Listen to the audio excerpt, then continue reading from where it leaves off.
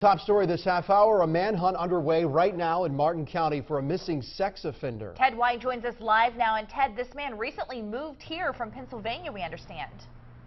That's right, and Martin County Sheriff's detectives are warning residents to be on the lookout for this sex offender. He has vanished without a trace. Take a good look at him. This is John Michael Janasquez. He is a sex offender from Pennsylvania, as we mentioned.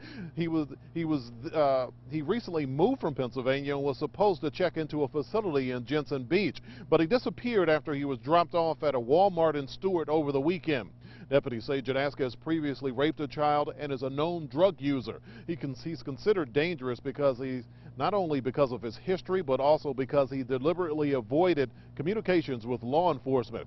Janasquez is described as a white male. He is 6'5", has brown hair and blue eyes. If you see him, call police. Reporting live, Ted White, WPBF 25 News.